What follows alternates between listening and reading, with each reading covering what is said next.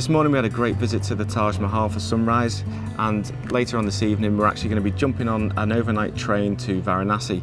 So before then I've got a bit of time just to talk you through some of the kit that's been in my bag for this trip.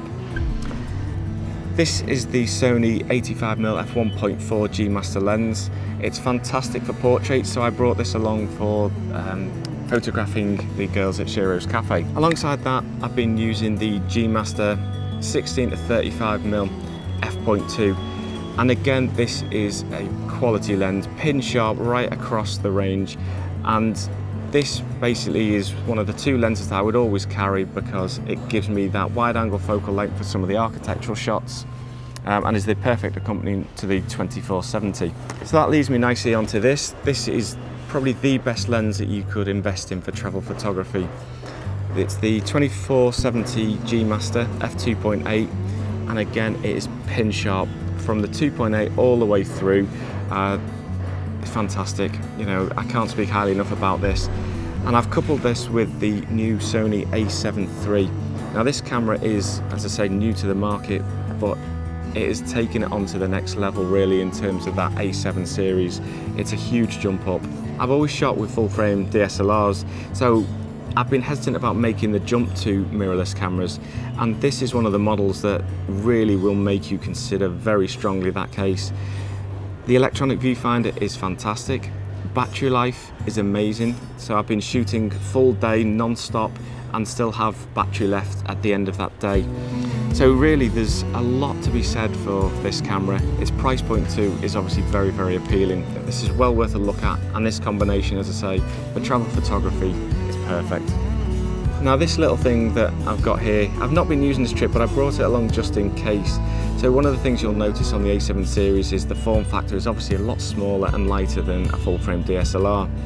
Now this basically extends the grip at the bottom for your little finger, so it makes it more comfortable for those with a big hand. What it will do is cover the battery compartment, but as I say, your battery will last a day if fully charged before you set out, so not an issue, and it's a nice little accessory to consider if you're looking at that form factor. So I mentioned how good the battery life is, but I would always recommend taking a spare. But unlike the earlier models, you don't need to take 2, 3, 4, 5 batteries, one should suffice. And similar to batteries, spare memory cards are an essential when you're travelling. If you're like me, you'll be shooting lots, and so you'll need these on the road.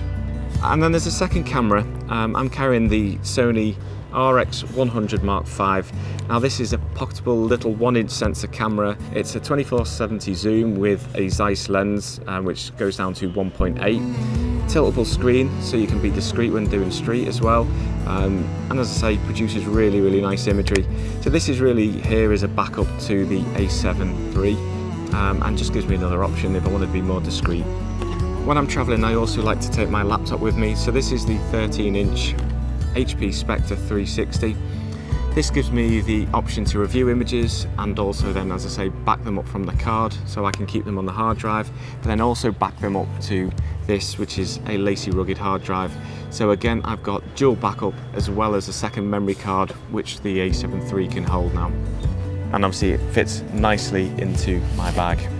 Now I've also brought with me the Manfrotto Pixie Evo. This is a very handy tabletop tripod, and it's just in case you need that stabilization when you're away. It's very, very lightweight and fits very easy into the bag.